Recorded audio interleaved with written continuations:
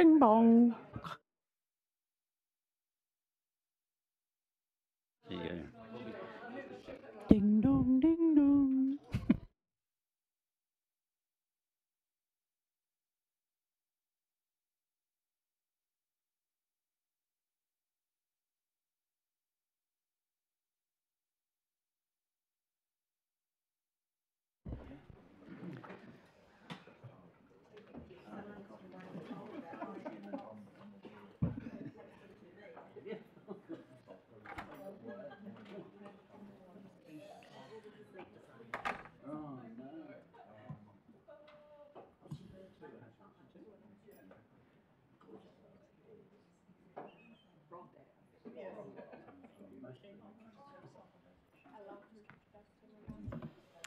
Kia ora anō, welcome back to this council meeting. We're up to item 10.2 on page 61 of councillors' agendas. Just before we start, as we go into question time on this paper, if you could please have page numbers for your questions ready, please, because in the last discussion it was a little bit difficult to work out where councillors were referring to on the council papers. So just flagging that now so you've got time to prepare that. And to present this report, we have Steffi and Janice. Welcome. Kia ora koutou, through you, Madam Chair. I'm here to introduce the report on the local governance statement. This governance statement is required to be adopted by Council under the Local Government Act, section 41I. And I just wanted to point out that the governance statement and the governance structure are slightly different. So the governance statement is required under the Local Government Act, and there are specific pieces of information that are required to be in it. And they're outlined in the Act. They're also outlined in the report. So those are the processes by which the Council engages with the community, how Council makes decisions, and how the community can interact to influence decisions.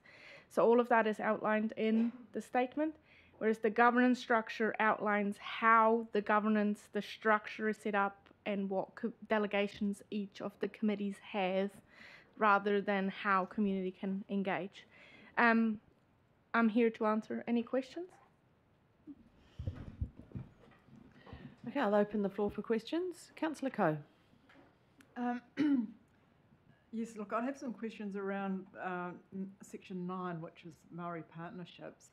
And I know I have talked before about having more of a paper that sets out the landscape in this area. And because our obligations are to Maori more broadly than Mana Whenua. And so I just wondered if, I think it would be useful to have a bit more of an explanation around that. And when we talk about under iwi partnerships and co-governance, our 3 iwi, there are more iwi than that in our area. And I think we just need some explanation around how we have relationships with Mana Whenua, but how do we engage with wider Maori? There is, we talk about it in there and say, what do we say?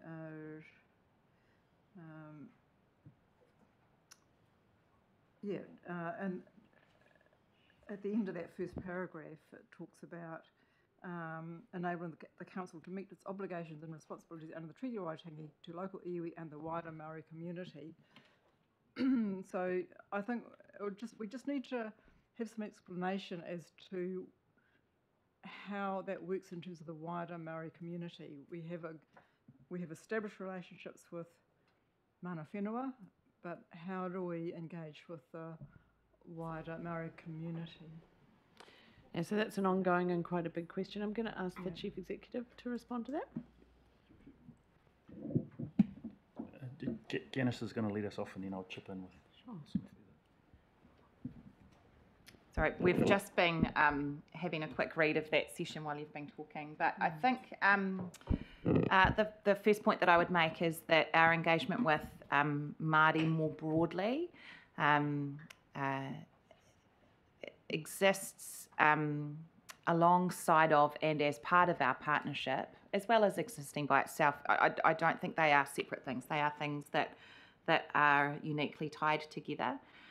There is, for example, specific provision made for understanding the views of Mātāwaka within the district, within the Memorandum of Partnership with our iwi partners that guides the operations of Te Whakaminenga or Kāpiti. Right. You have an upcoming session with Paul Beverley, who is a well-regarded, deeply experienced senior lawyer working both for iwi and for various Crown organisations across the motu in this space. And I think that session with him will help answer and unlock some of the questions that you've been asking, both today and in previous discussions. So I guess if I can answer your question with a question back to you, is your suggestion that we need to explain how we work with Māori more broadly within the document, or are you flagging that you have ongoing, lingering questions that we need to help answer? Well, or is it a bit of both? Both, really, yeah. Okay. Because all these relationships were entered into before I was in this role, and I have a lack of understanding in this area. Yep. But I think also if I was a Maori person in this community who was not part of Mana Whenua, I would probably have some questions around how council is engaging with me. I think we can certainly take that feedback on board, and noting that one of the draft recommendations on the table for you today is that you enable the Chief Executive to make changes to the document as things change. I think that's a space where we could look at whether or not there are whether there is some additional content that we could put in now, but also as you as councillors deepen your understanding and are placing new expectations on us as staff, we can keep this section of the document alive and changing as we all start to work in a different way in relation to this topic. So unless you have very specific wording that you want to lay on the table today, I think the right approach would be that we work with others offline to amend that section of the document. Look, I don't have specific wording. I just want to flag that to have something in there that is meaningful to somebody who is not associated with Mana Whenua. It's a good point, and I'm very happy to take that away. Sure. Thank you. Oops, sorry. Thanks, Councillor Coe. Look, just to echo Janice's words, it's an environment that is constantly evolving, and one that we are constantly learning more and more about. And so part of the challenge for us is to ensure that we're able to provide you with the appropriate information, support and training as required. So really looking at some of what the training we have planned, I certainly hope that will give you a better level of comfort as far as understanding how we engage and who it is that we engage in. And there are much wiser heads in this room than I when it comes to this subject, so I am very mindful of that. As Janice has touched on, the document is a live document, and we do have an ability to make those alterations as required. So as our learning continues, so the document evolves. So I hope that assists. Yeah, and noting too that session with Paul Beverley was originally planned for some months ago and has had to be postponed due to situations outside our control. Thanks for that really good question. Sophie Handford, Councillor Handford. Kia ora, korua. Just a question in regards to the Code of Conduct, which is given reference to on page 76. And others may well be aware that the Local Government New Zealand has released a new template for codes of conduct for different territorial authorities across Aotearoa. And one of the things it's been upgraded to include is reference to upholding principles of Te Tiriti o Waitangi. So I'm just wondering whether there'll be an opportunity for us to review our Code of Conduct, noting also that the last time it was adopted, or the time it was adopted in its current form, was 12th of December 2013, so I feel like it may well be good to reflect the changing times, and also noting too that another kind of main element that's been given reference to or been highlighted or improved within the LGNZ template is mediation as first approach to resolution, which I think is also something that is potentially relevant, but also just something to include as kind of a fallback. So just wondering when the next opportunity to revisit our code of conduct will be. So we're currently reviewing that against the template, and we will bring that to council. Hopefully in May we'll have a briefing with council on the new code of conduct and what we can change for this council and what we could update. And then also in May or June it will then be adopted and we'll have a new code of conduct. Cool. And all of those things that you mentioned, they're all included in the review. In the draft. Yeah, cool. Yeah. Thank you. Councillor Wilson. Thanks for the opportunity to have proofed and reviewed this and some changes made, which is great. I do note that the next representation, page 86, so the next representation review is to be carried out in 2027, not in time for the next election in 2025. If this council was of a mind to progress a Maori ward, in addition to the arrangements that we have, it's not, and I'd emphasised this once before, this is not an instead of, it could be an as well as, and we wanted to progress that for the 2025. How doable is that inside this framework? So yes, conversations are currently being had with staff on timeframes and what that would mean, because there is also changed legislation underway that will possibly come into effect soon. We don't have exact timeframes, and that would require council to consider whether to establish a Māori ward. Right. And if this council was to decide to do that, then a representation review would have to take place next year, and we would have to do that. If the decision was made not to establish a Māori ward, then, as you say, the timeframes are as outlined. Yeah. Yes. Do you have anything to add?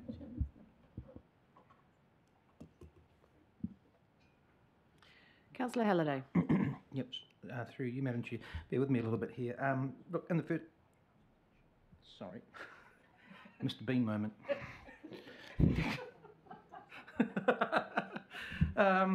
Just some housekeeping. I noticed that Councillor Wilson said that he obviously has been through and read some of this, but a couple of things. Sorry, bear with me for a sec. Page 94. That's just before I go to 94.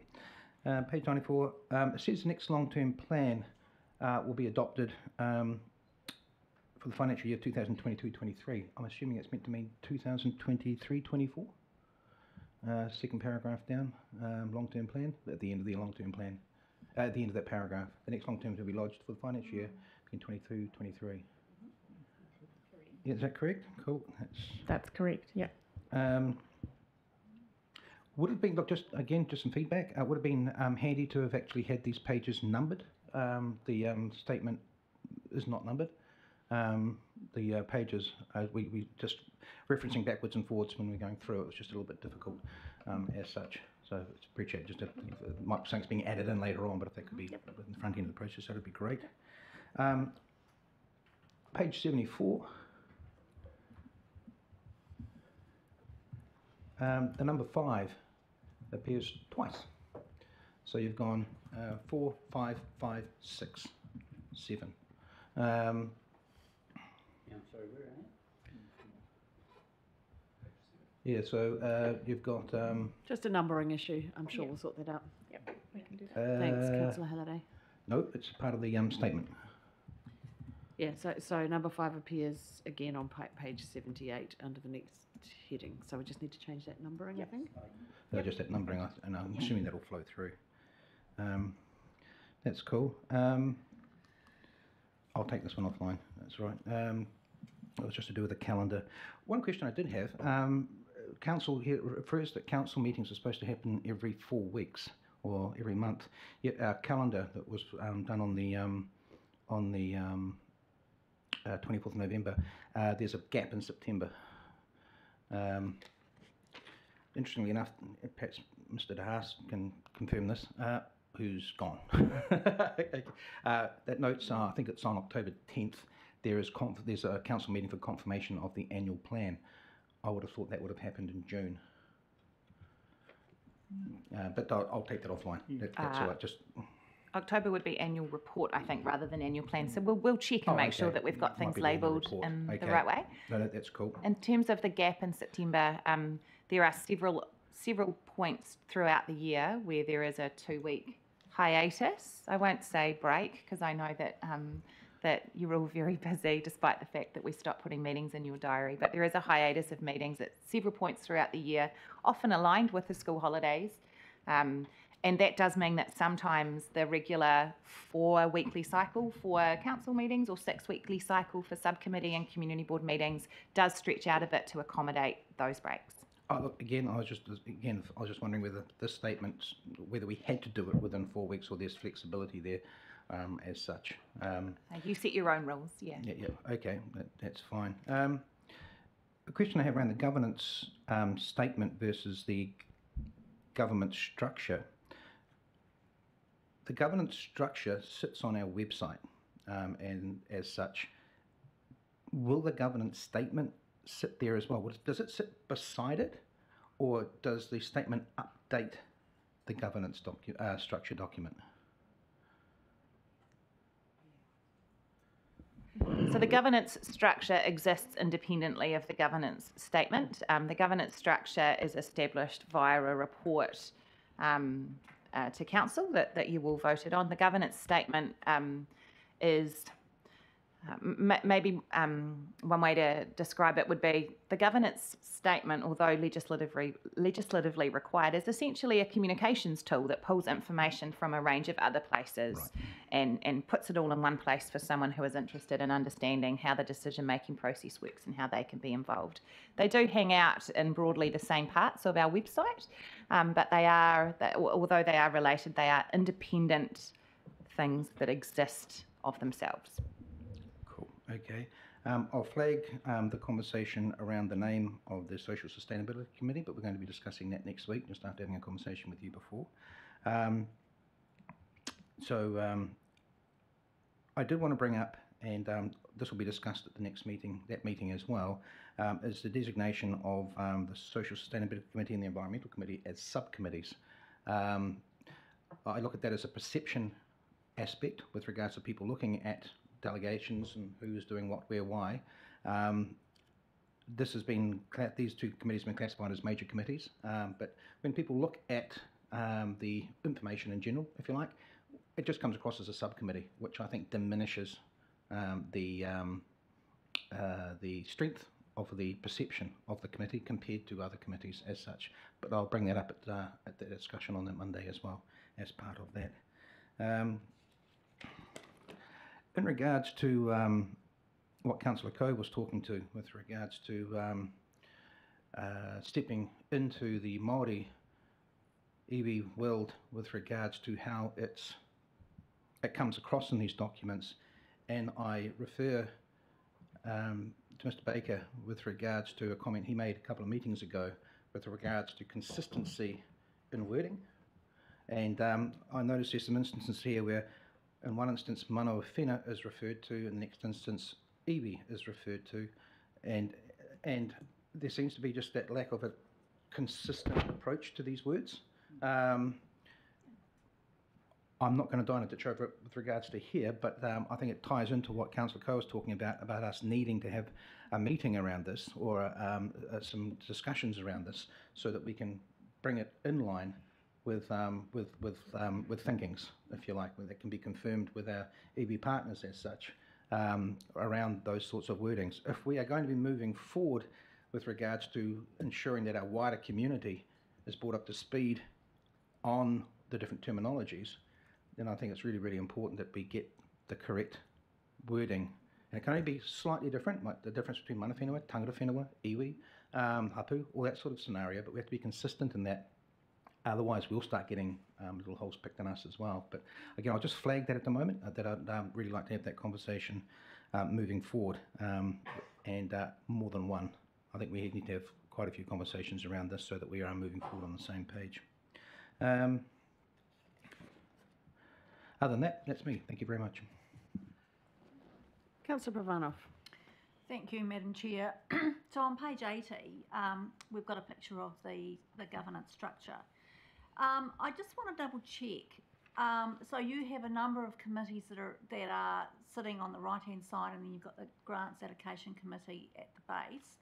There's no connections to any of those committees to anything else. I'm just double checking to make sure that is how it should be. Yes, the reason it's kind of been designed like that is because it sits to one side and has been created to make decisions on grants on its own, rather than actually reporting up recommendations and then decisions being made by council. Hence why we designed it like that.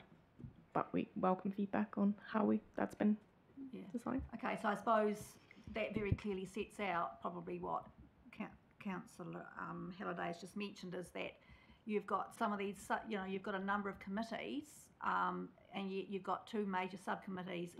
You've got some committees that are decision makers where you've got two subcommittees which basically can't make any decisions. Okay, so on page 85, and this was sort of raised by Councillor Wilson, it says, I think it was 85, somewhere in here, that makes a comment that on 85 it says that council is required to review its representation arrangements at once every 6 years, and then on the next page it says that the next one will be carried out is 2027. And I actually am a bit concerned that decision has already been made about when that is going to occur, whereas there can be a lot of water underneath the bridge before then. And so I think that the wording in there, it happened before then, is probably a better way of putting it. So the date has been set by legislation.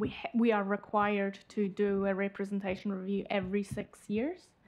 However, if a decision is made this year to establish a Māori ward, then one would actually be conducted next year. The wording here is the next representation review will be carried out in 2027, which means that is the year it will be done rather than before then. I think we could amend that text to read something like the next representation review must be carried out in 2027, if not earlier, or something to that effect, that makes it clear that if there are reasons why you would initiate a representation review, for example, a Māori ward, you could do one in this cycle if you chose to. Thank you.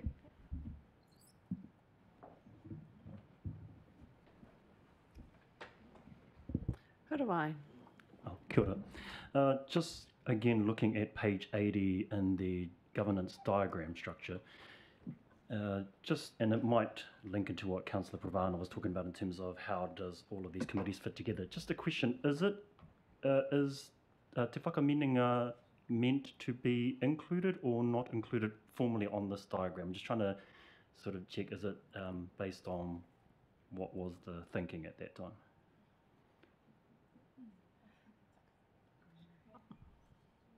I think it probably should be.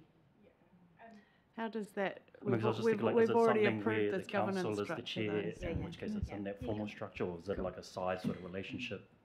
So the reason that it hasn't been included on this diagram is simply, and we can have a discussion about that, but it's simply because it's not actually in the governance structure document as one of the committees that report up to council, because it sits separately. It has its own terms of reference. It has its own set of, it has its own agenda. It has everything is set up separately.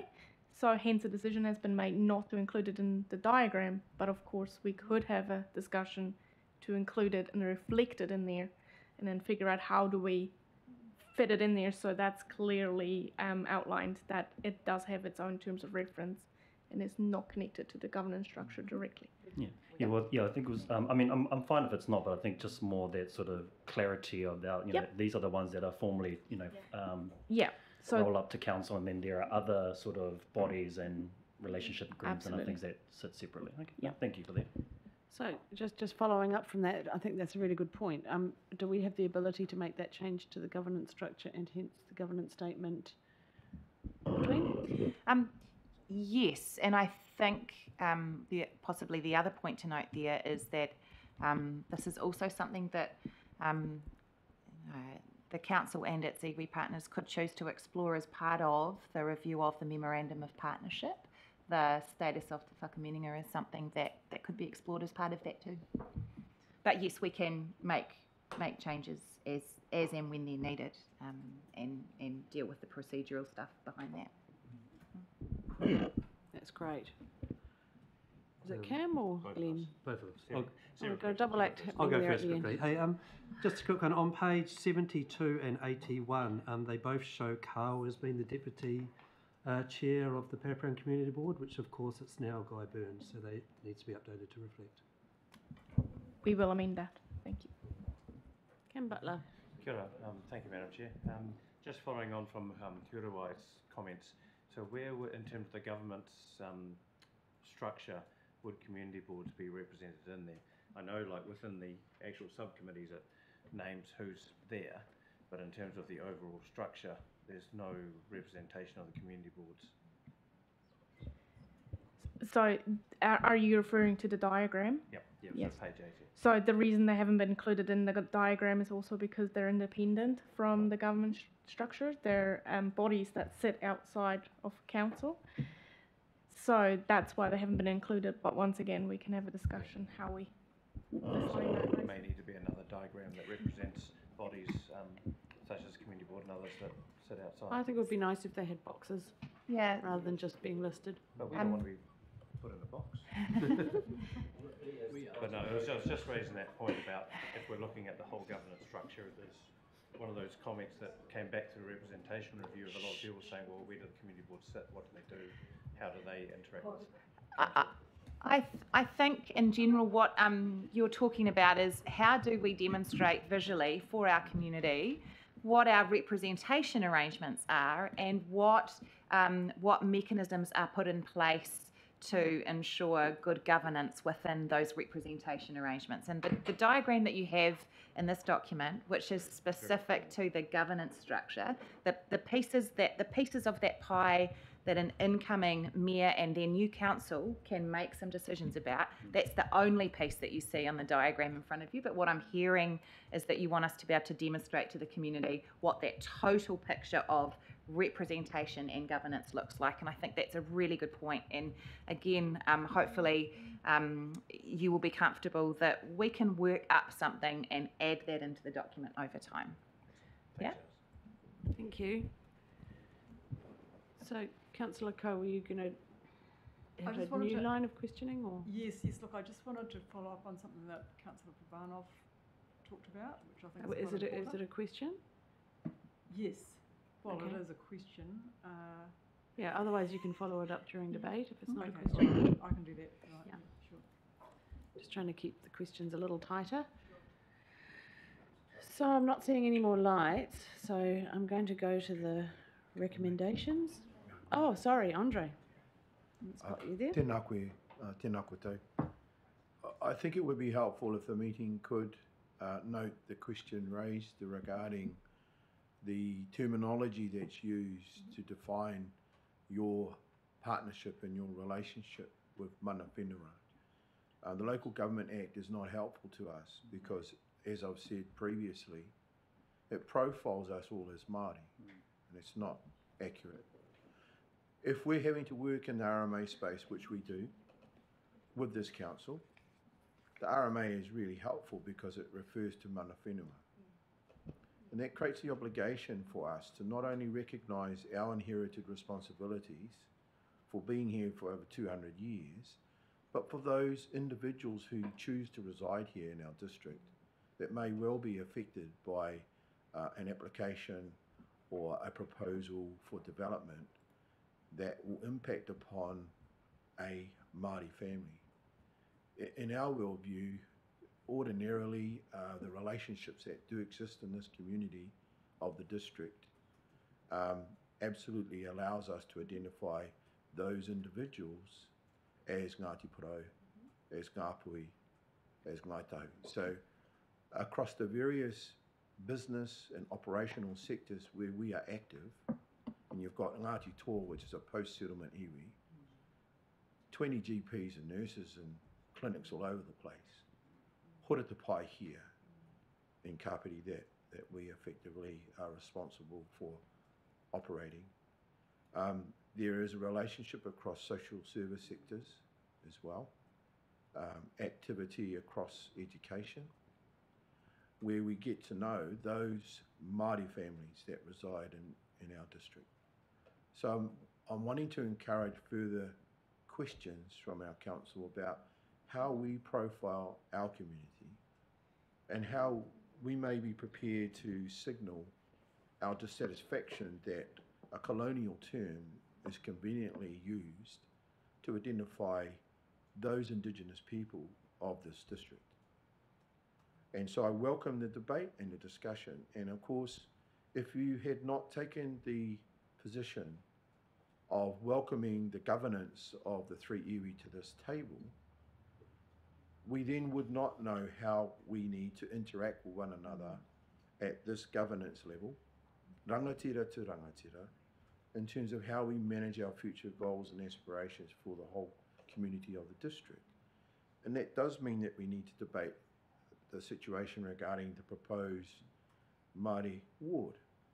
At the moment, we've reached a destination where you actually have a requirement now to have your Mana Whenua partners sitting here at the table with you.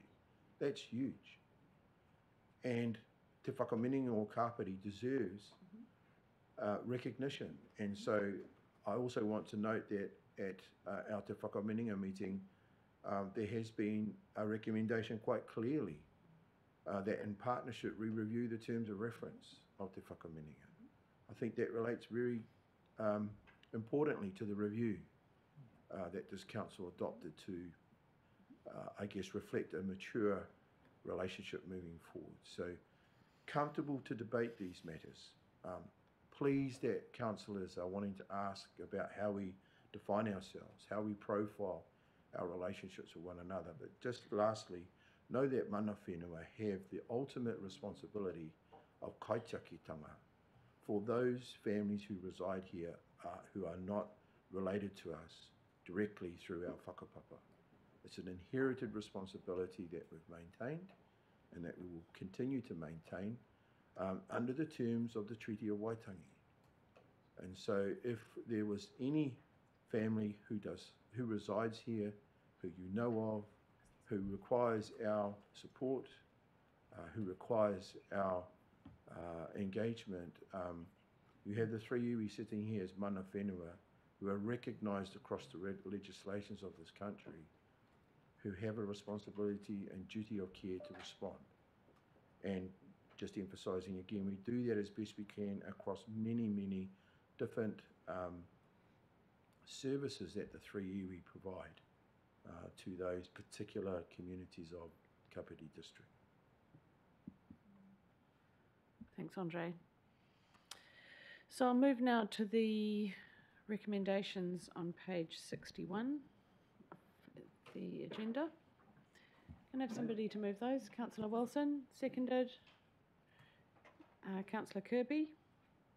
Right of introduction. Well, I think the report... Sorry, I think the report speaks largely for itself. There's a question, I think the questions that were raised have been acknowledged. Just in response to what Andre was saying, I think, and where this fits into this kind of report and where we go in the future and the discussions, this notwithstanding what government legislation is coming down the pipe anyway. But it just further emphasises to me that there's a knowledge gap here. And it can't, I mean, I've been in council meetings and it's felt like I've been here for 200 years as well, but in reality, I haven't. And so everybody else is playing catch up, and we're all playing catch up at different speeds. And so I think one way to clarify a whole bunch of issues would be to sit down and have a proper hui meeting that we can clarify a whole bunch of issues. Because every time Andre speaks, I learn something. I'm not being patronising about that, it's true, I really do. But we don't get, he's a busy man, so we don't get that many opportunities to have a chat outside of council. But I think we would all benefit from having that process, because a Maori ward, and that's what it's being officially called, so that's a reality that we're going to have a really proper conversation about, and it won't be an uncontentious one, I wouldn't think, given where council sat last time. So again, I think if we get the opportunity, we had at Ramaroa, we had a bit of a chat, but it was very early days. Lots of us didn't know which way was up, and so, well, what questions to ask. It got a little contentious and stuff, and I think we lost our way, and I think it would be really helpful if we were able to get back into that space and have a good conversation, you know, where we can clarify a whole bunch of things. And for my part, I'm really willing to do that. I'm pretty sure Mana Whenua would be as well, and I think we, as a way forward, it's great. And just last point, Andre's completely right, of course. Ngāti Toa is very well resourced. With, you know, the settlement has really helped that situation. Other iwi and hapu aren't in quite that position yet, and so the struggles aren't, you know, the struggles are real for everybody, but the resourcing about how you do that is tricky as well, and it's something that we as a council need to factor in terms of the resourcing of everybody at the table being able to be represented, etc. Anyway, that's my tuppence worth. Anybody else? Noting that there was a significant contribution from Mr. Baker during question time. Councillor Coe? Yeah, just a point that, following on from what Councillor Pravanov said about the structure, the Risk and Assurance Committee is very much out on its own, and I'm gathering a perception that there is a feeling that we can just delegate everything off to the Risk and Assurance Committee, and it's kind of out of sight, out of mind.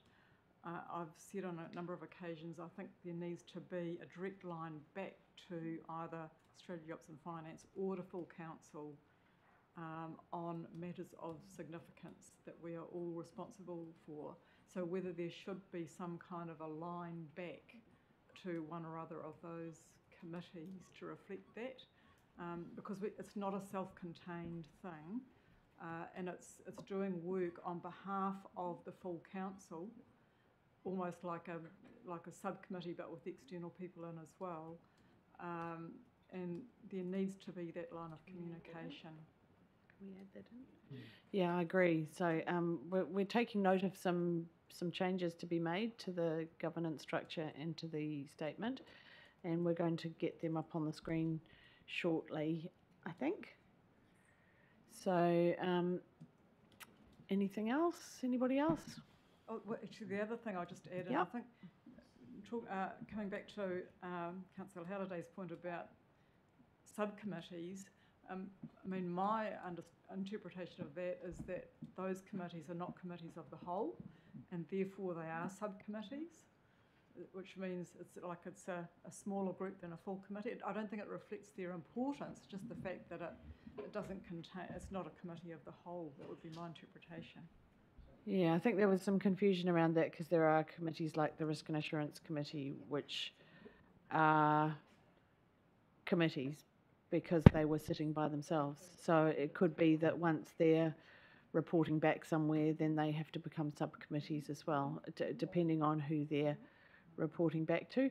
We'll take all that offline and have a look. This is obviously a living document, very much alive. So there's been a few points made today. What I'll do is I'll put the motions that have been moved already, and then we'll get the other ones up on the screen, and we'll move and second those. So we have two recommendations, 3A and B, on page 61 of councillor agendas, which have been moved and seconded. Any right of reply? Waived. So I'll put that. All in favour, please say aye. Aye. Against? That's carried. And we just have a further recommendation, I think, which just encapsulates some of the suggestions that have come through today for some further changes to be made to these documents. So the team will pop that up on the screen for you to have a look at. I guess what we've tried to capture there. What we've tried to capture there is the, I guess, the substance of the changes to the governance statement document that you have flagged or asked us to look at today. What we haven't tried to do is capture the list of potential changes to the governance structure that you have talked about today. So the designation of subcommittees versus committees, the reporting lines, that kind of thing. Those are matters that we would bring back before the council in a report to amend the governance structure, should you decide that was how you wanted to go. So if you don't see things like the very recent conversation around audit and risk on that list, it's because it's a separate conversation to amending the governance statement, which is what's in front of you now. But rest assured, we're very happy to bring that back before council in the right way. Okay, so potentially, just for our own records, and so we know that the points that we've made are going to be followed up on, could we potentially have an email with some of those changes that were mentioned today, and we'll follow, not to follow up straight away, but in the fullness of time, yes, as we review absolutely. the governance structure. Absolutely. So the same movers and seconders happy to move that list as well? Moved by Councillor Wilson, seconded by the Deputy Mayor. Any debate around those? Just a question about whether we need to be explicit about the subcommittees as being advisory committees, as opposed to decision-making committees of the whole. I don't know if we actually refer to them like in. I think it's quite clear in their delegations. I think it is clear in their delegations, but again, I think that is a question that we explore in terms of exploring the governance structure rather than exploring the governance statement, which you have in front of you today. Yeah, and we can look at reviewing or increasing delegations over time as well as those committees bed in. So I've got a mover and a seconder for those that see up on the screen. Councillor Pravanov. Thank you, and it's great that these have been these points have been captured here. The other point that I'm just wondering whether would be worthwhile to capture is that that some of these may require us looking at the governance structure, and that's not actually in there. In terms of the list in front of you, I don't believe that any of those would require us to look at the governance structure. Those are my take on that is that they're either minor editorial changes where we've got some dates wrong, or it's about asking us to describe something in a different way. I don't think any of those are directly impacting the governance structure itself. Well then, if I can suggest that maybe there does need to be something, because there has been quite a lot of conversation around the actual governance structure, about how it is, and one of the outcomes of that is actually revisiting the governance structure. Yeah, so we've made a commitment to send out those changes and have a look at the governance structure. That needs to be a separate process. This is about the governance statement. Is what I'm saying. Yeah, no, it's not. No. So I've had a mover and a seconder for those up on the screen. Rest assured, though, we will. I have a question. Yep. Tēnā koe. I'm interested to know what obligations and engagement of iwi means when we then identify Mana Whenua, and of course we're understanding the reference used I guess through central government regarding Māori. Can I suggest that there's some clarity about that? Because that would suggest to us that it's an obligation to iwi, who we would consider to be your Mana Whenua representatives, your partners. And should it perhaps read with, however that is amended, if it is amended? I was just asking the question because I'm wanting to know what expectation does this create for councillors reading that? Who's iwi as opposed to Mana Whenua? And I'm satisfied that Māori is consistent with the way that it's shown through the statutes. We've discussed that today, so I can appreciate from our perspective that refers to those who perhaps are not affiliated to the Mana Whenua that you have your formal partnership with. So are we changing that to with rather than of? Can we do that, please? And is the suggestion that we have Mana Whenua and Māori? Is that in, rather than iwi as well? I'm seeking direction from this meeting so that we're very clear about the council's reference to the term iwi and Mana Whenua, because when we're sitting here, iwi and Mana Whenua are the same.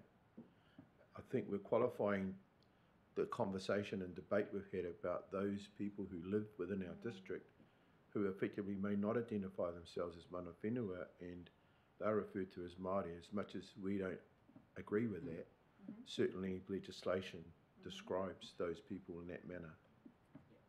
Thank you. Is that what's on the screen now? Is that, I think you're more able to provide guidance than the rest of the table, potentially, and Torawai. I tēnā koe, Your Honour. Yes, I think that is far more appropriate and far more transparent for us. And Mover and Seconder, happy with those amendments?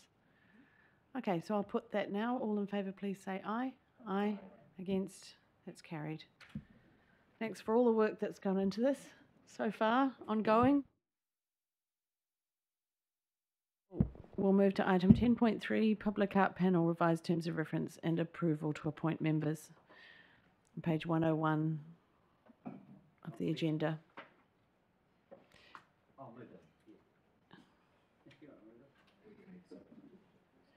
So we've got Rosie Salas coming to the table to present this report, and Mike Mendonça.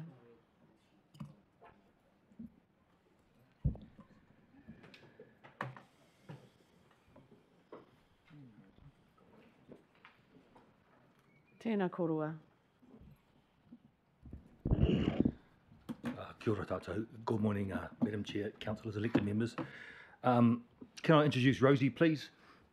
Rosie is the advisor, Museums, Arts and Heritage. She is the Museum Arts and Heritage team, and she has done all the work on this report. Rosie's got a big year this year, 2 big chunks coming up. The first is our arts strategy hasn't actually been revisited since 2012. So we're giving that a good nudge this year, and Rosie is leading that work. And the second, of course, is we expect the Mahara Gallery to be opened in just a matter of, well, weeks now rather than months. So that again, I think we'll see a step change in the focus on the arts within the district.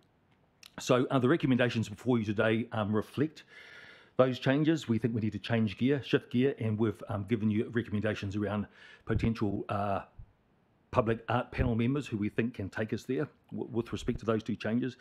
And also, we're recommending a couple of minor tweaks to the terms of reference that we think will also help us get us there as we shift gear this year. So that's what we really wanted to say. We'll take the report as read, Madam Chair, and happy to answer any questions. Thank you. I'll now invite questions. Councillor Coe.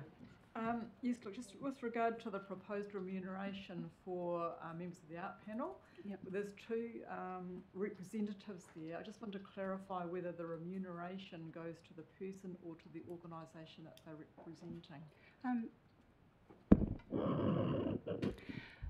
I think it's intended to go to the person to cover their expenses.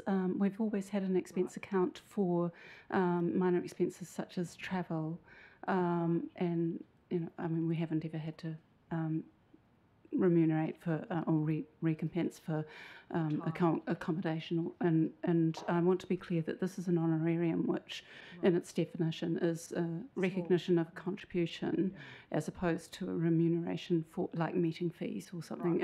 And the position does remain voluntary.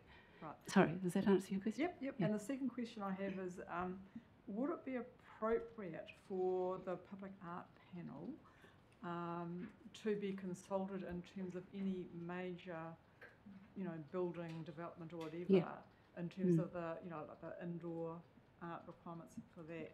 And I just wondered if that could be reflected, would it be appropriate to have that in the terms of reference as well, to formalise that? I thought it was. It's certainly in the public art policy. In the former strategy, and the strategy for supporting the arts in 2012. It actually does indicate that is the intention, and the public art panel has a role in that. But I take your point. I will check that is. I thought it was. Sorry. It may not be absolutely explicit. Well, yeah, it is it's sort of there, but it's. I think it could be perhaps a little bit stronger. Can I have a page number, please, where it's sort of referenced?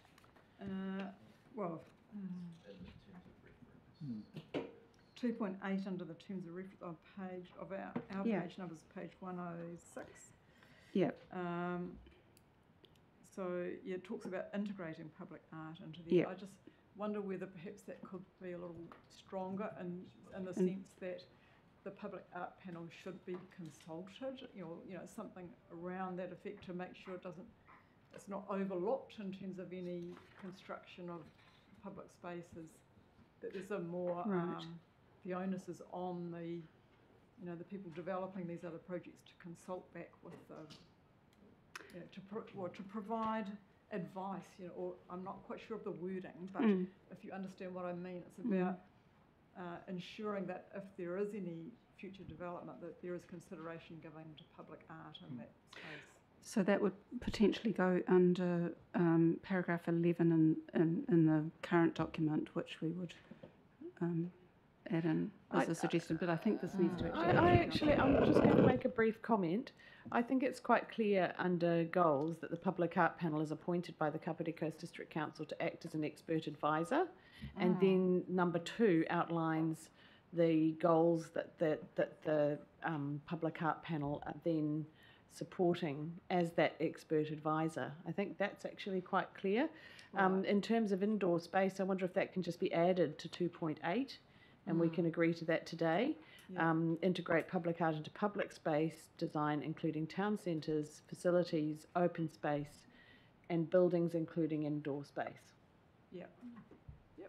Does that solve it? Yep, thank you. Great. Mike, do you have anything? No. Fantastic. Councillor Halliday. Through you, Madam Chair. Couple of things.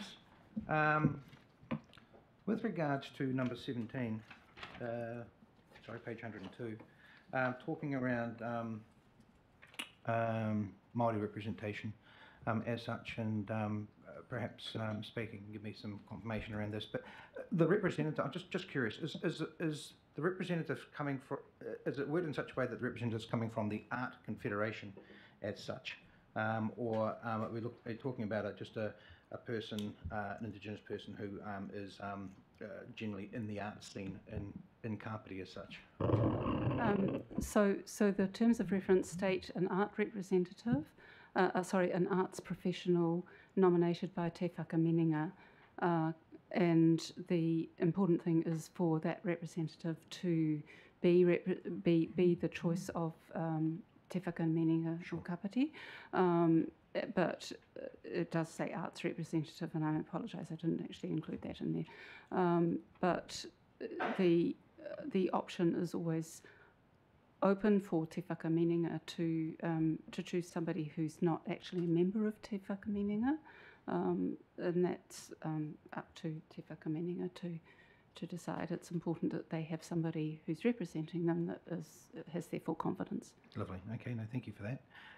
Number 11, and I guess number 29, page 102, talks about strategic and advisory roles. culture and creative strategy development.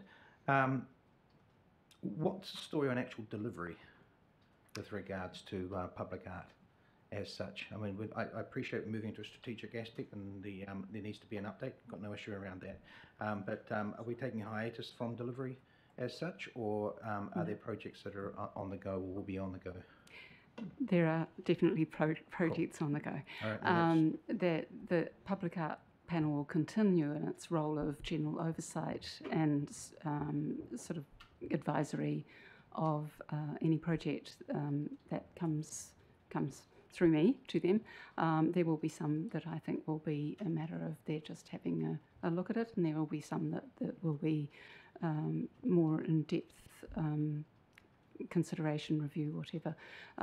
But it's this paragraph is just recognising that the strategy is in development this year, and once it's approved, then they will have a key role in its delivery. Cool. And how does that, I'm just curious, how does that get reported back to the table? How are we involved in that process? On the strategy development? More work plan, just seeing what's going on. We're very mindful as we develop the strategy to be realistic about what we can actually deliver. And whilst we don't want to constrain ourselves with an implementation before we've actually written a strategy, I'm very mindful that this is it in terms of council officers. So a little bit of a horse and cart, councillor, but we will be using the normal reporting mechanism, such as the quarterly report, to report back to you on progress.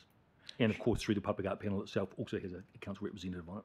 Fantastic. No, that's great. And, sorry, just to add to that, councillor, that we do present a draft program to council from time to time. I think the last one was in 2019. Once the public art panel and other interested parties have actually approved that to go to council for your formal approval, so that I have been delivering on the 2019 one since then, so that will be no doubt refreshed. And apologies, I can't make reference to the specific part. I didn't write it down for some reason, but I noted in here that there's been an increase in public-led art, more community public art or public-led art initiatives. And I'm just thinking, if you're moving to that strategic position, are we looking at sort of trying to perhaps, you're a team of one, whether we're trying to be looking at supporting those initiatives and partnering with those initiatives for delivery as such, as part of that strategy? Yes, that was noted by the Public Art Panel at their last meeting, which was interesting comment that a lot of what had come before them had actually been proposals from the community rather than things that had come out from suggestions within the art panel itself. But it may be the result of the strategy that is where the community would like more support for community organisations to deliver rather than council actually leading that. We'll see. Cool. The only other thing I wanted to perhaps touch on, and it sort of dovetails a little bit what Councillor Coe was referring to around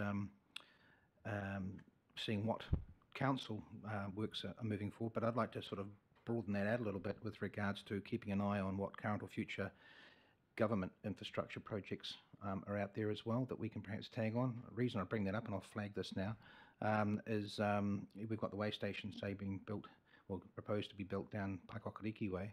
Perhaps it's an opportunity, well, it's been suggested to me that could be an opportunity to be looking at potentially a PO or some sort of entrance way into Kāpiti as part of negotiated arrangements there at all. But just wanted to flag that. Thanks, Councillor. So one of our challenges is not actually writing a strategy. It's easy. It's the implementation and changing culture to get people to think about this stuff. And with the greatest respect to Sean and his colleagues, one of my big challenges is to get people thinking about this stuff while we're designing and thinking about infrastructure. Yeah. If we add it on at the end, it's kind of almost too late. So this is as much about cultural change and thinking about stuff. Front footing. Yeah. But I can write that in the strategy, but actually it's our behaviour that is the key thing that we need to change. Yeah. I appreciate that. Thank you very much.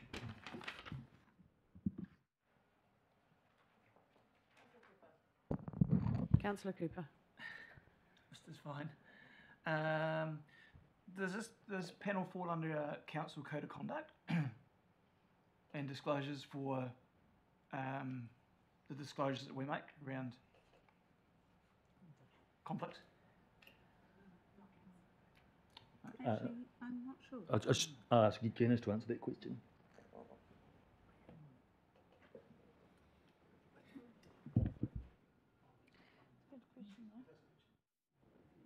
The councillor code of conduct is specific to councillors, so members of the public art panel aren't automatically covered by code of conduct or, by virtue of being appointed to that group. Across the different advisory bodies that we do have some variation in our approach to how terms of reference for these different groups identify a process for identifying and managing conflict, and that's a piece of work that we're exploring as part of our advisory group review. But sorry, I don't have specific visibility of how it's dealt with in these terms of reference. I haven't taken a look at that. Okay, you wasn't speaking specifically about conflicts, but obviously that's a code of conduct issue. So it would make sense, so if someone in this panel who's representing the council does something bad, what is the process for accountability? Are we saying we have a process, or are we saying we haven't got a process? I don't think we've said either. It's not in the terms of reference. I think the terms of reference are silent on that, councillor, but I guess I would have faith in the people that we have selected and the council representative on the panel to actually make the right judgments and the right calls should that situation arise. The same thing would apply to community representatives on the grants committee, for instance, and all the other advisory committees we have, the CWB, so it's a wider question than just the public art panel. So maybe we take that away and have a little think about it. There could be a little a kind of agreement that people I think we need have something. a little look at. Yep. And it has come up before, and it's been issued before. Yeah, good point. Panels, Let's take that offline and expedited. Sorry, just talk over you. Sorry. Yeah, sorry. Yeah. So it has come up before. So if we could crack on, that'd be awesome. Thank you. Yeah, thank you. That was my only question. For making that point again. We do need to look at it. Just looking around. Councillor Warwick. My question is on 115, the co-opted members. Will they get the honorarium? And if they're not, if they don't get that, does that need to be put in there, stated? It's a matter of our budget. It's a very small expenses budget. If we are co-opting people for a particular period of time, as opposed to the full triennium, then I would expect we would be able to cover some of their expenses. It's a good question, but that paragraph is in there to enable us, if we think there's a strong need, based on a comment from the public art panel at the last meeting that they really felt that there should be a greater diversity on the panel, particularly the young voice. I think the nomination that we have for one of the arts professionals is kind of covering that. She herself isn't very young, but she works with young people. But the option to be there, and then in due course, if we see that we might want to expand that, then I guess we would take a case to council at some later stage for increasing that budget. So it doesn't need to be specified that they will or won't, or maybe partially? Do you think it should be? Oh no, I think the answer is that no, it's not specified at the moment, and it would be dealt with if the need arose. Councillor Wilson? Yep. You're just taking out some of the points that were made earlier.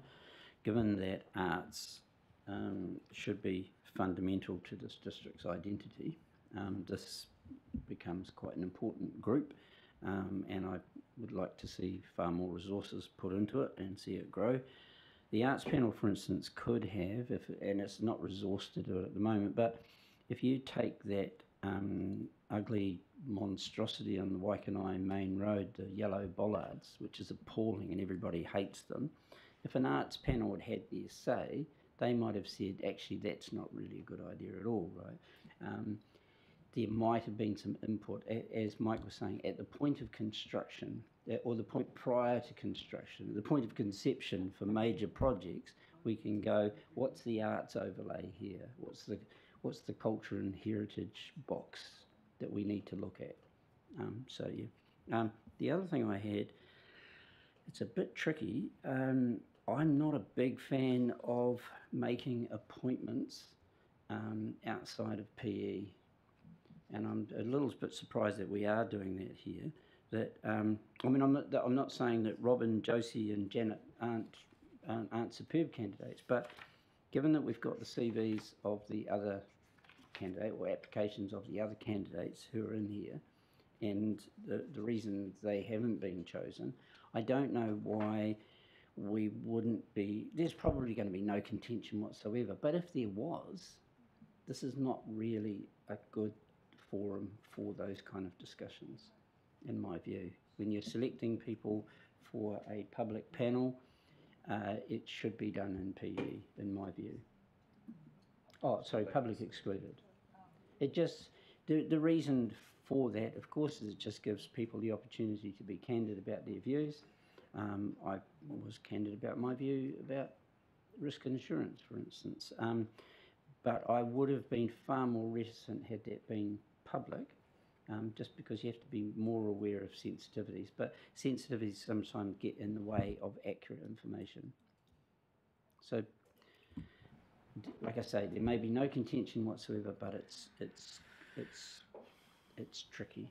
And also, is it the council's representative on this is Councillor Coe, I believe? Yep. Which would indicate there's not a lot of diversity in the panel. Appears to be a completely testosterone-free zone, which may be excellent. Just saying. But anyway, those are my comments for the word.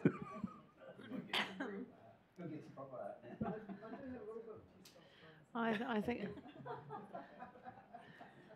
think there'd be the odd panel across the country that was the other way around. So maybe it's a balancing effect. I'm going to get an answer to the point about this paper being in public from our group manager.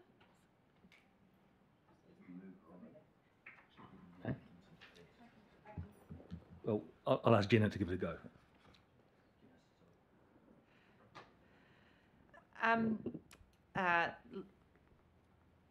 The short answer is that in different circumstances, either is appropriate.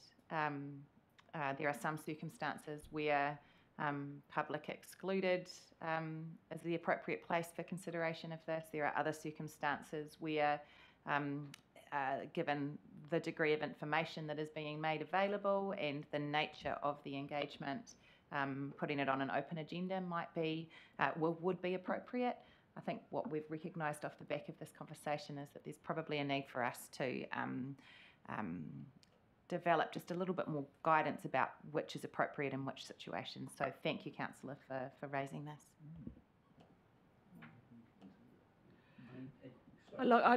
I agree with you. I think this should have been in public excluded, and we'll look at that for future reports. Councillor Spires? Thank you.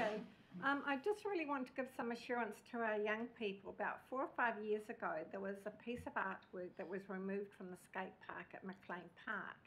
Now, the young people have been waiting about 4 or 5 years for the upgrade for that to be replaced. So the arts panel would not say to our young people, no, you cannot have this. They would support anything that the young people came up with. I think they want to replace what was there previously. But also there was another young chap killed in a car crash, Kahu, I think his name was. They want to do some artwork there too. So I'm just looking at the power of the arts panel. So whatever the young people came up with would be okayed by the art panel, that it could go there. So for that specific piece of artwork, which we know about, is in the pipeline, just to be clear, that there's no intention to kind of fiddle with what's already in train with respect to the skate park. But with respect to the role of the panel, it is an advisory panel. So I wouldn't like to say that it would kind of usher through anything that anybody said, be they young, be they old, be they whatever. So it is to give us advice. It's of course the council's choice as to whether or not that advice is taken. And in the last triennium, there was a lot of advice that actually wasn't taken. So like with any, I think council, like with any advisory body, they don't have the final say, but their role is advisory and to provide oversight and guidance. Okay, that's great. Thank you.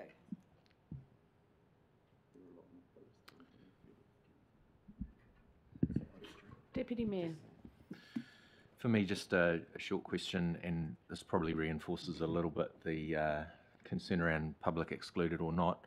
I know one of the applicants was the previous chair of this panel, and he has been... So I'm just going to get some advice here. I'm wondering about moving the rest of this discussion into public excluded at this point. Is that something that we can do? Yes. Yeah, so what I'm going to do is I'm going to adjourn the discussion on this paper, and we'll recommence the discussion once we go into public excluded. If that's something that I can do. As the mover of the paper, I'm more than happy to. Mover of the We haven't done a motion yet. Did we? No. I thought I moved it ages So ago. I'm just checking around because I haven't experienced that before. So I'm just checking around my ability to do that. No, you can do it. You're the chair.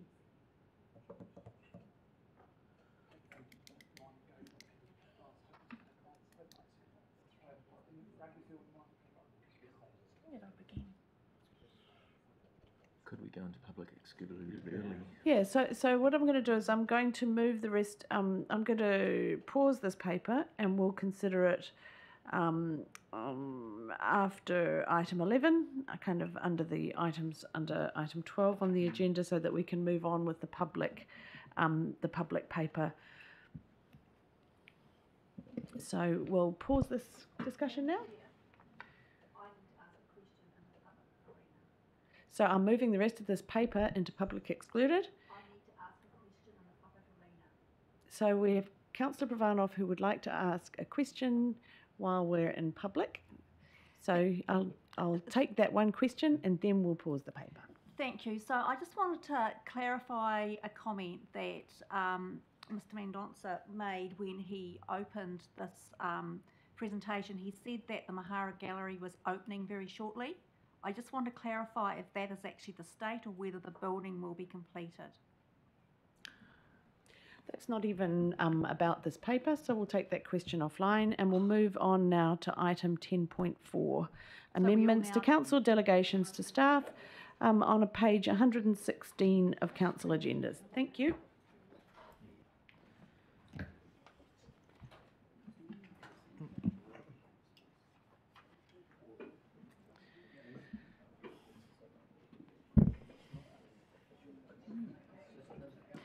I'll just unofficially kind of answer that question. The doors will be open, the building will be finished quite shortly, but the public opening won't be happening until sometime later this year. So we're moving on to item 10.4 now, amendments to council delegations to staff. Ms. Sirawati, thanks. Thank you. Tēnā koutou, councillors, Mana Whenua representatives and community board representatives. So look, this paper that you have before you proposes some amendments to council's delegations to staff. Usually I would largely take this paper as read, but I am conscious that this is the first time we have brought to you as a new council the delegations to staff. So I thought I would just make a few comments about this, which are largely set out in the report. So as you will have read, council has the ability under Clause 32, Schedule 7 of the Local Government Act to delegate its powers to both the Chief Executive and to staff. So there are various different acts that provide this, that provide powers for council and in some instances staff. Some of the acts require council to delegate to the Chief Executive and then the ability for the Chief Executive to sub-delegate to staff. Some require, such as the Resource Management Act, require council to directly delegate to staff. So those acts do not provide the chief executive with the power of subdelegation. It's a technical point, but an important one. So the delegations that you have the full delegations before you in attachment 1, and those are accompanied by a number of different schedules which exist for each of the different statutes that apply to us in local government. The amendments that we're looking at, the delegations roll over triennium to triennium. So the delegations that are in force at the moment have carried over from the last triennium. This paper proposes some minor amendments to council's delegations. So there are a few different changes. The first one is some important positional changes. So either new positions that have been created across different council teams or changes to position titles. There is some minor clarification to the wording relating to the Property Law Act delegations in attachment 1, which really just clarifies council's role and ability to act as lessor, lessee or tenant. It's not a change to the delegations, it's just a clarification. And there's also a couple of minor amendments that reflect updates to the new governance structure, so the change of name from Strategy and Operations to Strategy, Operations and Finance. So that is the essence of the changes here, and happy to take any questions. Are there any questions? Councillor Pavanov. Thank you. Through you, Chair. So I suppose I've been around this table for a while, and I just want to ask a question rather than having to dig through all the various sections here. That I know on occasions that, for example, community boards have delegations, and sometimes those delegations are taken away from them and given to council staff, and maybe even in terms of other elected members. I'm wondering whether there's any situations in here that applies to. So the delegations from council to its committees and to its community boards are dealt with separately, and that is the role of the governance structure, which we were talking about earlier. So the governance structure, within the governance structure document, council has the ability to make particular delegations, to delegate its powers as a governing body to community boards, and the current delegations to community board members are set out in that document. So that is distinct from delegations from council to the CE or to staff, which are a bit different and generally relate to things that are operational. So rather than the governance part of our organisation, it's the operations, and the reason for those delegations is for it's not practical for council to do it all. So it's administrative efficiency. And it's good practice as well that where you are able to delegate and it's an operational activity that you would delegate that to staff. So that's the general premise that these delegations are based on. Does that answer your question, Councillor Pravanov? Yes, thank you. So, so just to clarify, because I know in the community boards at one point they could make decisions on road safety, and that was taken, that delegation was taken away from them to council staff. So that is a completely separate process, is it? Yes, yeah, and Sean might be a better place to speak to the technicalities of that or not, but it's probably a separate discussion. I mean, and there, I think you refer to, there is always the ability for council to review its delegations and to make changes, and so the changes you refer to will be a reflection of that. Okay, thank you. Thanks, good question. Martin Halliday. Through you, Madam Chair. Just a clarification, actually, and thank you for, on page 117, number 8, clarification of Property Act delegations, and appreciate it being highlighted in the way that it has. But just one curiosity, one, what's that explicitly enabling? And two, what have we been doing up to now? Was it 117? Page 117. Yeah, let me just find it. It's a powers of delegation. Delegation authority exercised the Minister all responsibilities, duties and powers of the Council, and you've added in, including but not limited to acting as a lessee, lessor, or tenant under the Act, and any regulations made under the Act. Ties into page 130, I think, of the actual delegations. So there are some things that council was not able to delegate. So there's a financial limit. I don't have it in front of me. Darren may have it at the top of mind or not. And I would say this is quite a technical area, so where there are technical questions relating to delegations, and we bring these papers up probably 3 or 4 times a year. If you've been thinking about something, it's really good to receive that in advance so that we can take the time to consider it and come back to you. Broadly, in relation to the Property Law Act question, Council, there are some things that Council will need to make a decision on because of the value of a particular property transaction. And there are some things that have been delegated to different staff members, so it might sit at a group manager level or a tier 3 manager level, where Council is able to act as a landlord or a lessee to approve a particular transaction. So that is what that refers to. Does that answer your question, Councillor Halliday? Oh, look, yeah, it does. As such, and look, you make a good point about this being quite involved, and I might give you, it was just a curiosity thing, and you had highlighted it. No, thank you very much. Councillor Wilson. Yeah, just I was just wondering on the if you go to page 128, just in terms of delegations to the chief executive. It's only where the chief executive can commit council expenditure to 2.4 million. So where that number came from. Can I just ask you which legislation we're looking at? Because I've got the Sorry. report itself rather than the agenda printed out. Yep, we're under the Local Government Act 2002, and on here it's on page 128 of the order paper. So I believe, off the top of my head, that might be a legislative number restriction, Okay. and so but I would need to have a good look into that to give you to confirm that advice. So we can take that away and come back to you if you are comfortable with that.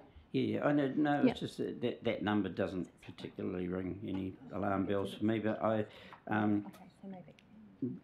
but through this process, the chief executive is running this through the Strategy, Operations and Finance Committee. But is that prior, or is that is there anything prior about that, or does the chief executive go out, write out a cheque for 2.4 million, give $250,000 deposit, and then at the next Strategy and Ops Committee tell them, look what I did? Or is there so the question is it is there prior discussion? And that didn't seem. It says it's reported to the committee, but I'm not quite sure what the phasing is. Yep, thank you. That's a really good question. I like how you've phrased that. It's budgeted expenditure, so it's approved by this council. So for argument's sake, in the long-term plan, we might have projects that are approved. I can't simply go out and spend $2.4 million without it being approved. Yeah. And just a note for what it's worth, and it seems to be pretty much covered, I think, across the board. I couldn't find any examples actually, but in terms of delegations, that anything even remotely significant in terms of money, that the delegation goes through the chief executive, and the chief executive then can sub-delegate that, because the only person who's directly answerable is the chief executive, just in terms of accountabilities, right? Correct. So at a staff level, we have different types of delegations. So this is one layer of it. This is the sort of the first layer, and then we have this follows through into our warranting process where needed. We also have specific human resources delegations and specific financial delegations. So at a staff level, we're currently looking at that and doing a bit of a review to make sure it's as clear and as simple as possible, so that it's really easy to understand by all staff who need to navigate it. But yes, we do have I guess some robust processes around that, including in our procurement. And just a final comment is that actually adds a layer of protection to the chief executive, of course. Yes, absolutely. Thanks. Great line of questioning. Councillor Pravanov, have you got more questions that you didn't get to before? Sorry if I cut you off too soon before you'd finished. No, that's okay, thank you. I pressed the button because no one else had put had pressed the button, I went first. So my question actually follows on from, my first one follows on from Councillor Halliday in relation to page 117, the Property Law Act. Maybe I'm a bit confused here, but it would be good to have clarification here about the delegation to exercise and administer all responsibilities, duties and powers of the council, including not limited to acting as a lessee, leaseor, tenant. So I know when I was the chair of the community board, often when leases were coming up for renewal, the chairs of the community boards were asked if they would like to respond to that. I'm not certain that actually happens now, and I don't know whether that's actually part of a delegation or whether that's part of something else that actually has happened in the past and may not be happening now. Are you able to explain how that fits into I think I understand your question, but can I just clarify? So are you talking about the input that community board members have into different types of property transactions? So it might be if a lease comes up for renewal, for example. Is that what you're referring to? Yes. Yeah. So I'm not sure I'm best placed to speak to a change in practice in that area. Is Chris? Just that I think that used to happen. I'm not sure if it does now. Yes. I would need to take that on notice and come back to you and talk to the relevant team, because I'm not sure about the level of input. It may well still happen, and but could we take that on notice? Okay, thank you. So the other one too is that, and it may already be a delegation, but I'm just wondering. At times there's quite a lot of conversation around compliance with various bylaws, about the level of warranted staff to be able to enforce those bylaws. And so are council staff warranted to be able to do that? And I know sometimes the enforcement agency is outside KCDC, but I'm just wondering what the capability of warranted officers are within KCDC.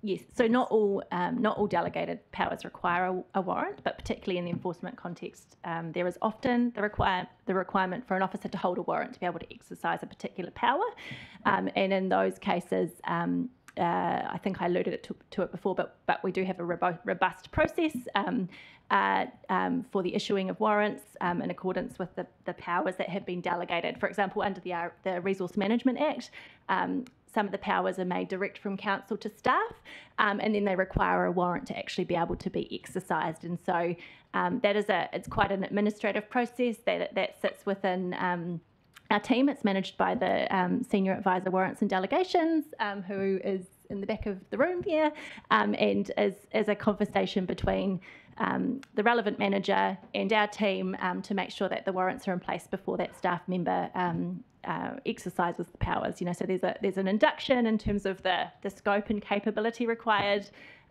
Staff would obviously be recruited to positions based on their experience, and so there would be a requirement at that level to make sure that the capability exists. Yeah, I mean, I can provide you with assurance that there is a robust process, noting that it's quite an administrative one, and probably wouldn't be at the level that you would want in terms of understanding all the ins and outs. Yeah, so I suppose in relation to our bylaws, are there warranted officers who are able to act on non-compliances when it is actually under the control of KCDC?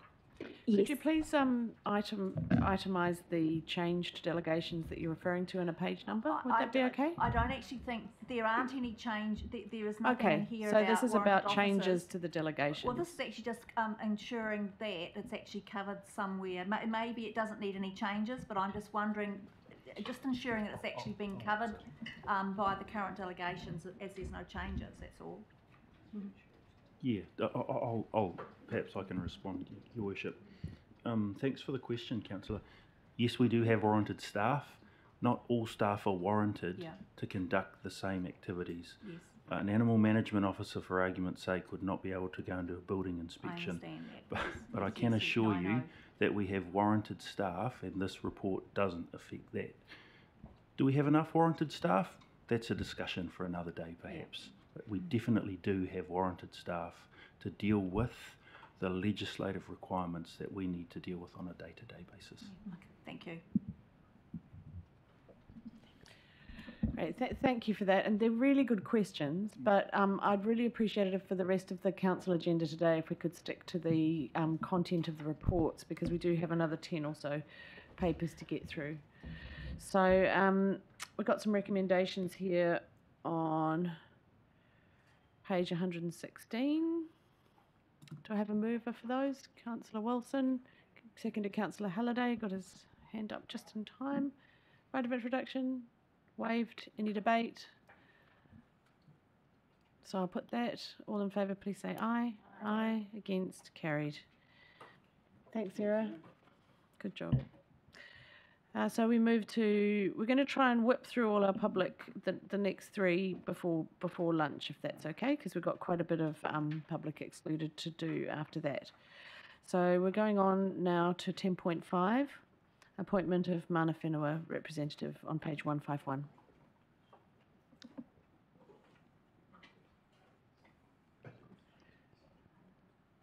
So this doesn't need to be in public excluded because it's to one of our council committees, which is slightly different, I think. Kia ora koutou, through you, Madam Chair. I will take the report as read, and I can answer any questions that you may have. So it's my pleasure to invite somebody to move these recommendations. I'm presuming there'll be no questions. There's a question?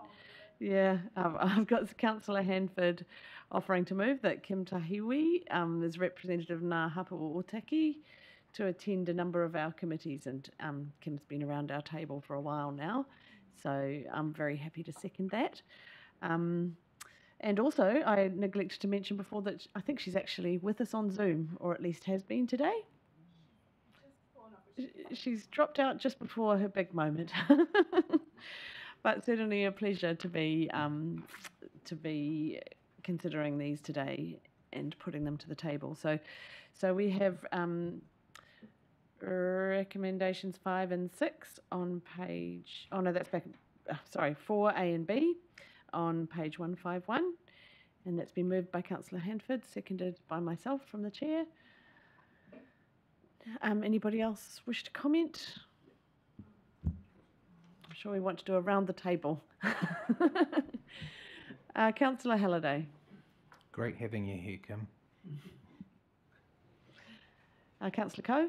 Oh yeah, likewise. Good, great to have Kim. I just wondered where we're at in terms of the other appointments.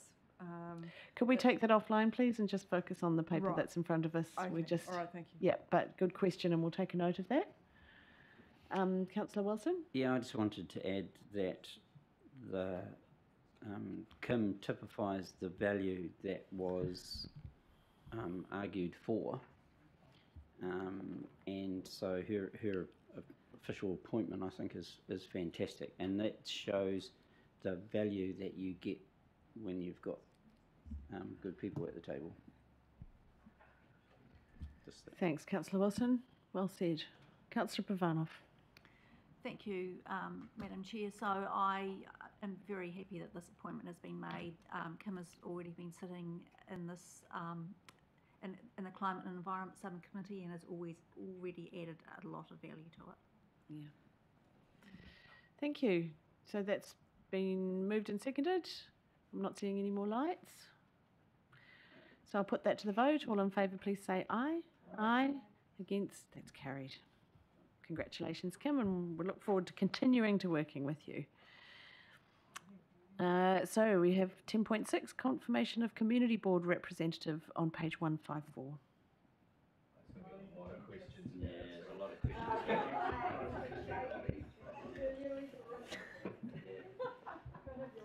Yeah, a questionable appointment.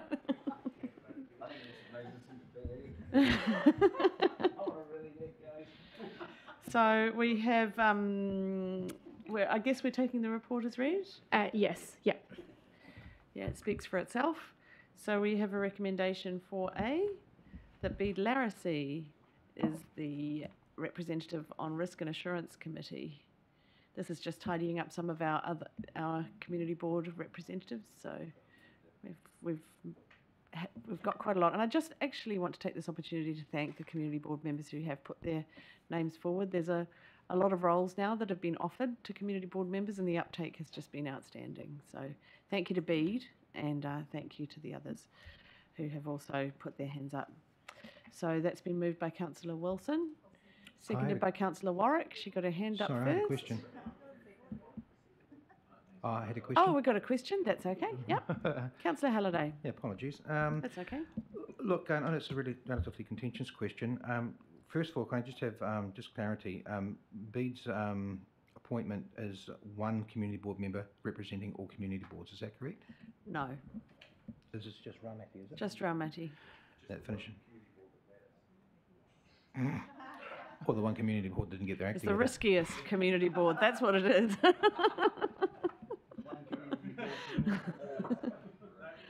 So that's been moved by Councillor Wilson. So we've got 4A, page 154. Been moved by Councillor Wilson, seconded by Councillor Warwick. All in favour, please say aye. Aye. Against? That's carried.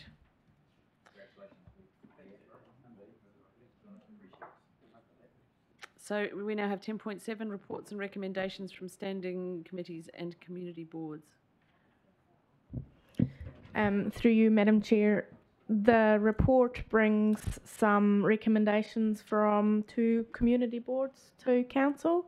So the first recommendation is from the Raumati Community Board, and it requests that council develops a community education plan in reference to Takutai Kāpiti, and then reports back to the next meeting. And we just note that the strategy and growth group are actually working on a communications plan that has been agreed with CAP, and that it's expected to communicate with all of the community boards and include communications with the community boards. Just so that we're, sorry to interrupt, just so that we're being consistent about our commitment to responding meaningfully to these recommendations from community boards, could council staff please work up a note to that effect to put under 3B on page 158, so that we can capture that in the recommendations. Okay. Okay.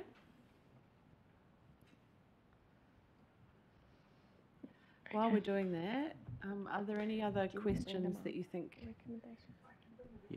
might be able to be answered? Councillor Wilson.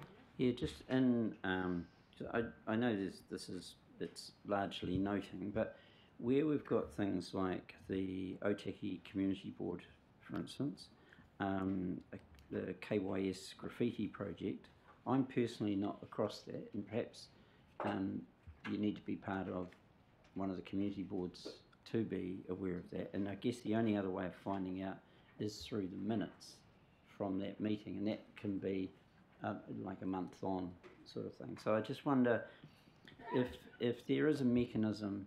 I mean, I'm not going to raise this now because it's. But if there's a mechanism, if there's something that comes back from these community boards that we broadly as a council think, wow, that's really interesting, I'd like to know more about that. Can we, a mechanism for feeding into it, not after we get the order paper, because then that just puts too much stress on the staff to suddenly find stuff, and it wouldn't work anyway. I wouldn't think in a practical sense. But I'm just wondering how there might be a better way to get information that happens at the community boards to the broader council, other than the minutes. Even if it's the community board itself indicating what it thinks might be of a broader interest. I would suggest that the chairs of the community boards could always email all the elected representatives if they thought that there was something of interest to the broader group. I mean, that might be a good mechanism. Putting an imposition on staff to provide information outside minutes and this report, I think, would be. So we can encourage the community board chairs to do that, and I'm sure they'd be willing. We've got nods from the community board chairs who are here today. Great. And I'm sorry I interrupted because we didn't get to the other recommendations, so I'll pass back to Steffi. yeah, the other part I just wanted to point out was that the Otaki Community Board also made a recommendation, and one is just to note that the chair of the Otaki Community Board wrote to the Remuneration Authority requesting an increase in the funding, and the other recommendation was up to council, that council also advocates for community boards to receive additional funding from the Remuneration Authority.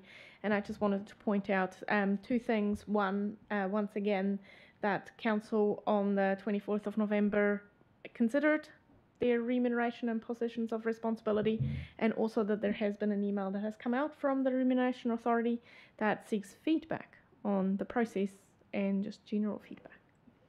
Yeah, so community boards are welcome to participate in that process, as are councillors. I note that we had a similar recommendation from the Paraparaumu Community Board at a previous meeting, and I'm wondering if we could have a similar recommendation today that we note that we'll be reviewing remuneration at a future date. And can't remember what that date was, and we'll consider it at that time, so that we're consistent with the recommendation that came from the Paraparaumu Community Board.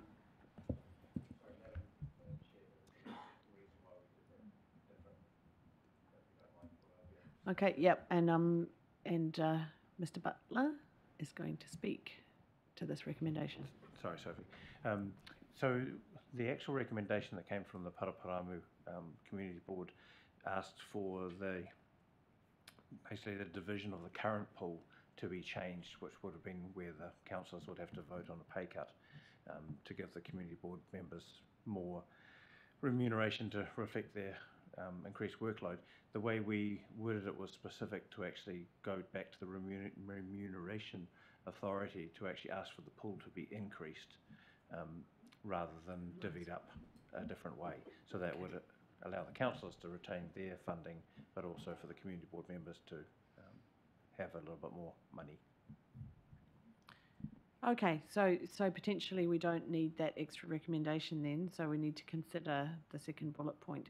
I'll just keep passing around for more. Yep, Councillor Halliday. Through you, Madam Chair. I just wanted to reflect back on Councillor Wilson's comment around and using a point the graffiti scenario. I'd just like to encourage councillors to perhaps, when the agendas come out, to flick through them, especially the dependencies for grant applications and that sort of stuff. Don't necessarily need to attend the meetings, but I think I find them very, very rich information sources with regards to just seeing what's going on around the district. Don't have to spend too much time on it. It's just nice to flick through, see what's going on in other areas. That would be my recommendation. Other than staff having to try and hook out what they might think is relevant compared to what other people might think are important as such. Yeah, good point, and they're all loaded into our hub, nice and easy to find. Councillor Hanford. Yeah, kia ora, just a quick partai in relation to the kind of engagement process with the kind of Takutai Kāpiti project, and I know that kind of the intention behind the recommendation at the Raumati Community Board meeting in February was that there was some sort of community education or engagement prior to the community formally engaging with the CAP, so that what they were able to feed into that was meaningful and informed by at least some sort of information base. So I just wonder, in terms of the rollout of that comms plan that's been spoken of, whether that will be before the CAP kind of formally engages with the community, or afterwards, or alongside, or at the same time.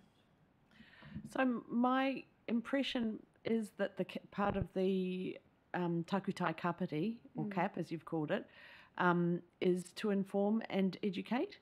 So that's part of what would happen as part of that process. So I wouldn't see a process as happening prior to that, because that's what we've delegated to the Takutai Kāpiti group to do. Yeah, I guess it's just making sure the community feels really equipped through the Takutai process, so that when moments come up to engage with the CAP, that they're not being both educated and informed on the spot, and then being expected to kind of say exactly what. I think that was the intention, was just to make sure that the community feels, yeah.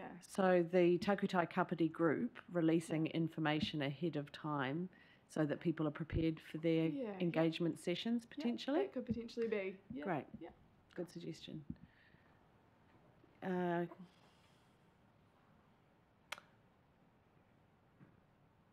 Councillor Warwick.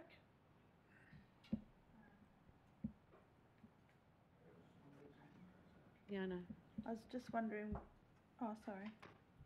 When No, did no, go. When did the email come from with the feedback? I didn't note it. And would it have come in our focused emails or the other emails? Just, it would be good to.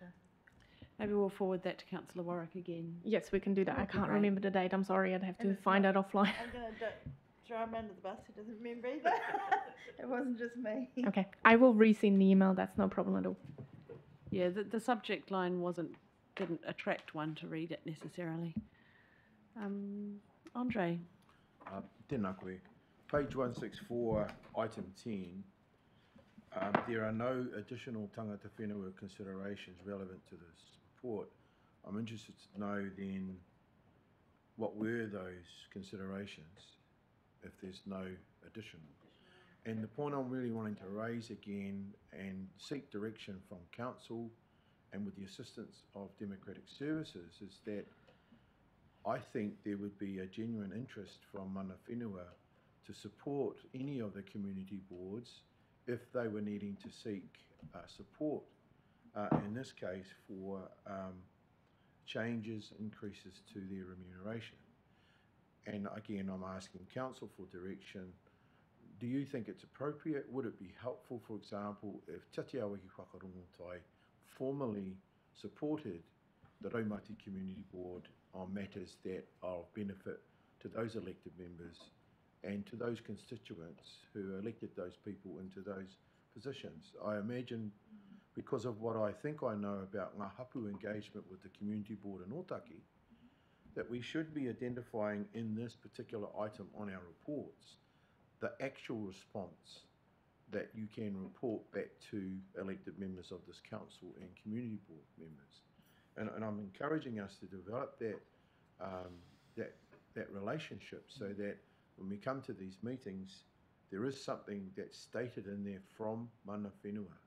We're not relying on staff to have to provide that assurance or to provide that reference. I think it's an obligation that we inherit to ensure that we're visible in the reporting back to elected members. So I have referenced this. I don't want tangata whenua items to purely reflect the view of staff members. I think you need to ensure that you're satisfied that if there's something that we can add value to by providing a statement in this section of your reporting, then please indicate that. And I just note that in some of the previous reports today, this particular item isn't visible. So in terms of transparency and continuity, again, this is the reason why we need to sit at this table, so we can actually provide our support in our capacity as Mana Whenua to these matters that are of importance to our elected members and obviously to the district. Thanks, Andre. I think that's all stuff that we need to follow up over the fullness of time because there's quite a lot in there. Darren, do you have any response? Or? Thank you, Your Worship. Similar to Councillor Wilson, when Mr. Baker does speak, he speaks with authority, and the points that you make are very relevant and definitely something that we as a councillor and staff are working on to improve. So we really do appreciate your input. Thank you. So, I'm not seeing any lights. So, we have some recommendations up on the screen and one extra one.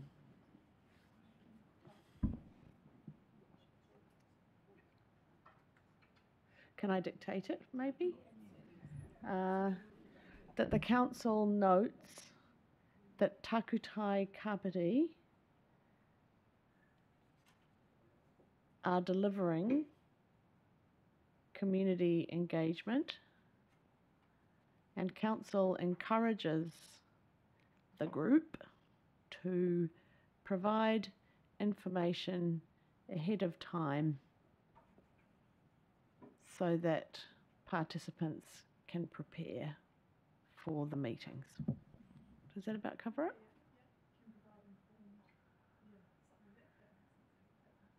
might not be exact, but the sentiment of it comes across that people are really wanting information so that they can get their heads around it before, so they can have meaningful engagement with that group, I think.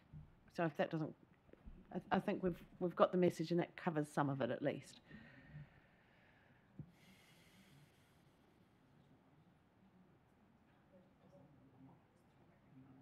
And I think under C, we might need one that says, Council will explore ways it can advocate to the remuneration authority and notes the not commitment, but the suggestion that the commitment, I think, that Mana Whenua will also feed into that process. All right. Okay, I'm just trying to ensure that we capture what our response is to these recommendations.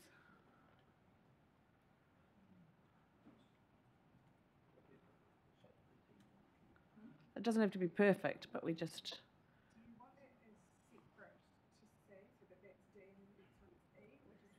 It would be quite good if they could come under the one that they refer to.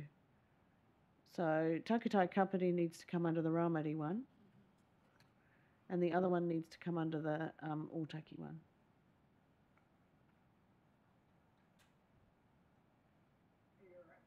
So it would just be a bullet point, another bullet point.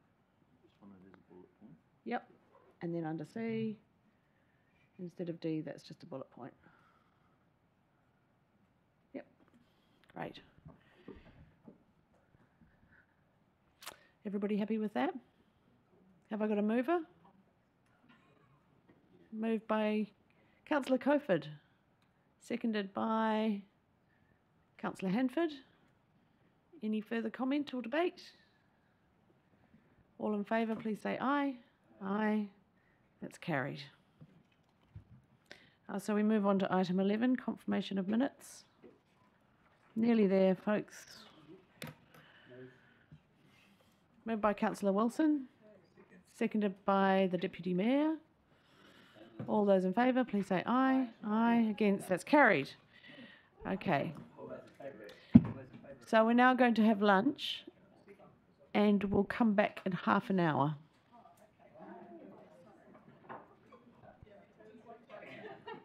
Sorry, hold fire a second.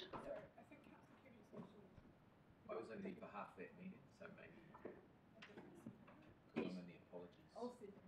Okay, so because the Deputy Mayor absconded halfway through that meeting, Councillor Coe is now going to second that. I